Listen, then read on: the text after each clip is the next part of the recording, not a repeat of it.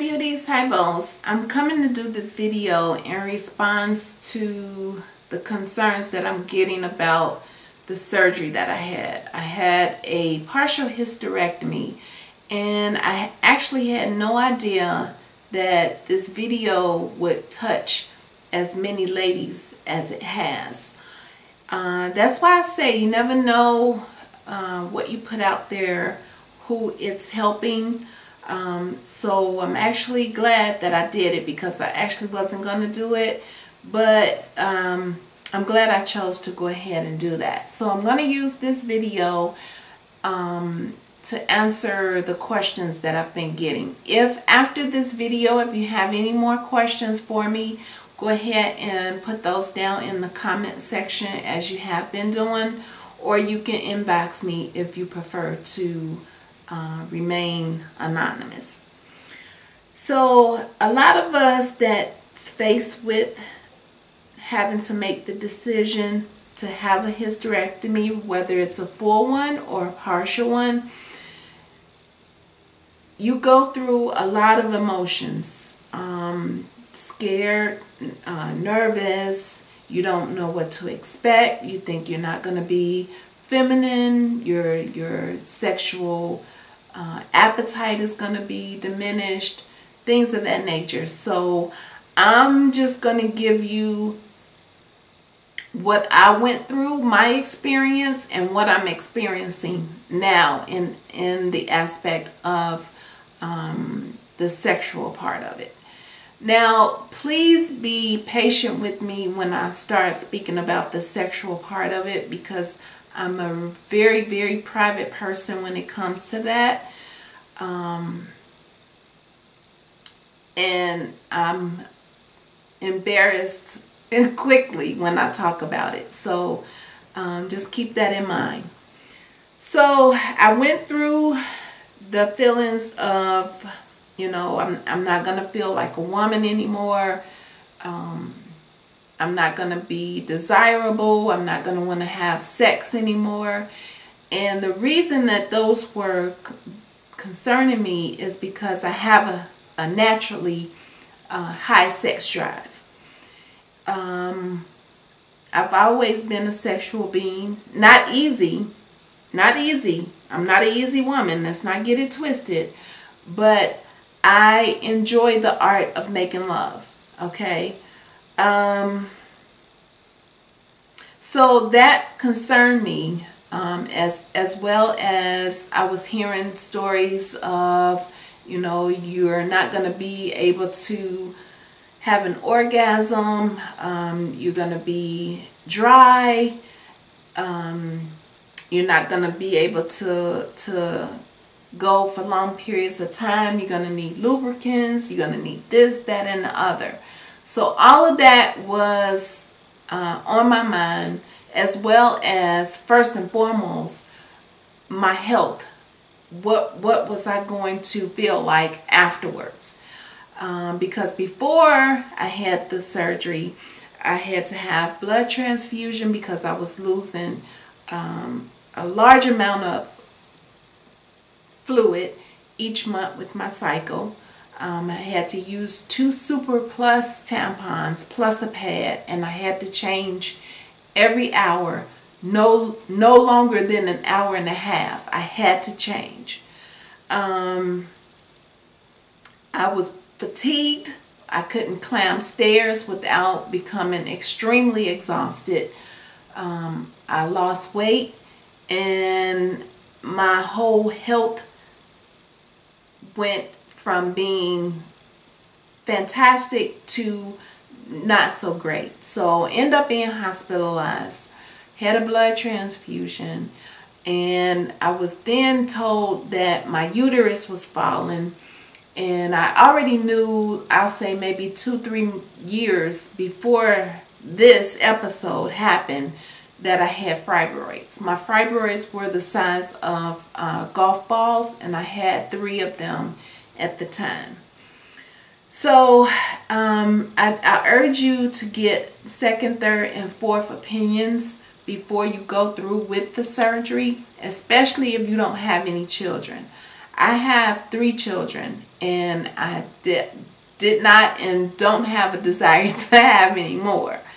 But if you are in the position where you don't have any children yet, I urge you to please have a second, third, and fourth opinion before you do this. Okay. The next thing, I guess, I've been getting a lot of questions about is your sex drive. Like I said, my sex drive was already extremely high before the surgery, and I was concerned about that.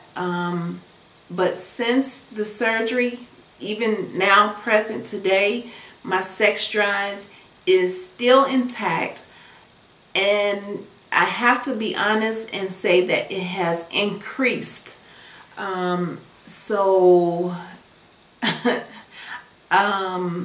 That has actually taken me aback, because I didn't expect it to increase. I expected it to decrease a little bit, but that was not the case with me.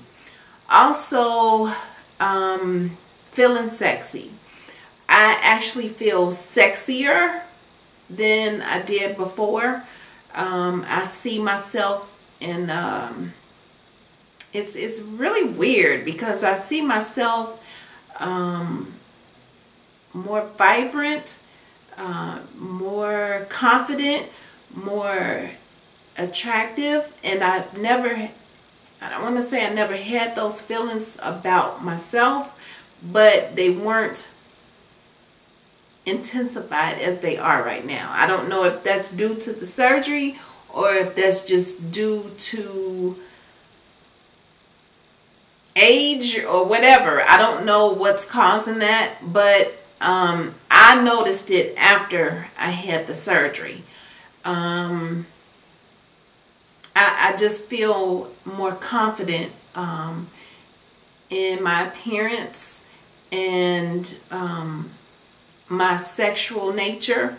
I feel more vibrant. The length of time that I can indulge is greater. As far as the dryness and things of that nature, if I have to use lubricants, I do not have to use I don't need the aid of any lubricant or anything like that. So that was a concern for me as well.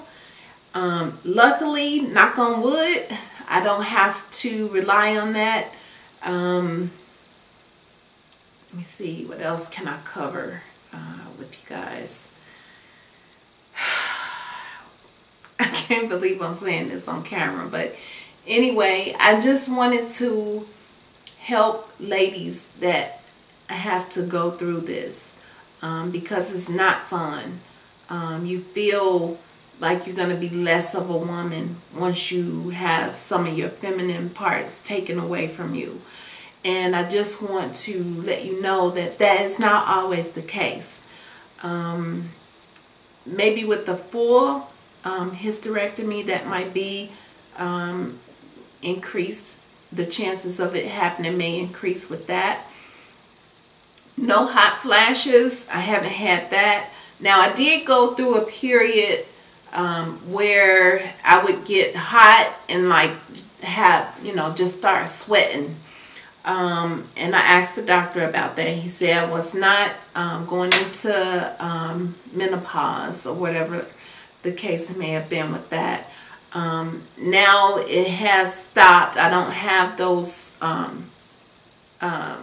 outbursts. I call them outbursts because I would just get to a point where I was just, it was like a flame. And one of my sisters explained it to me. It feels like a flame just coming from your toes and just shooting up, and you just do whatever you can do to try to cool off. But I'm not experiencing that anymore. Like I said, I feel extremely sexy. I feel way confident, and I'm loving this new person that I've become. And most of my beauties that's been rocking with me for a while, you may have seen the change as well. And like in my outfit of the days, I may come off a little funky, a little funkier, a little bit more peppier. And I just noticed that all of that is coming from, well, since I've had the surgery. But yeah, guys, I'm not going to hold you any longer. If you have any more questions, any more concerns, I'm always here for you. Regardless if you subscribe to my channel or not, drop me a line and let me know if it's anything that I can help you with. Many ladies have come to me, they're totally afraid. And I've sent prayers out. I will always do that. I tell you guys, let me know, how it goes afterwards. I've gotten responses back from that as well. So I'm not just a hit and miss. I'm not just going to, answer your comment and then we're done. If you need me, I'm here. Okay? Just know that. Because this is not an easy process to go through. So just make sure you have your support system. Make sure you do what the doctor tells you to do, and don't try and overdo it. Those are the best tips that I can give you. Hopefully, as far as your sex drive and your excitability, we'll put it like that. Hopefully, none of that would be affected with your procedure. So again, I will see you in the next video. And if you have any questions, please don't hesitate, okay? This is Gina checking out, always helping you to keep your fancy beauty. Bye, guys.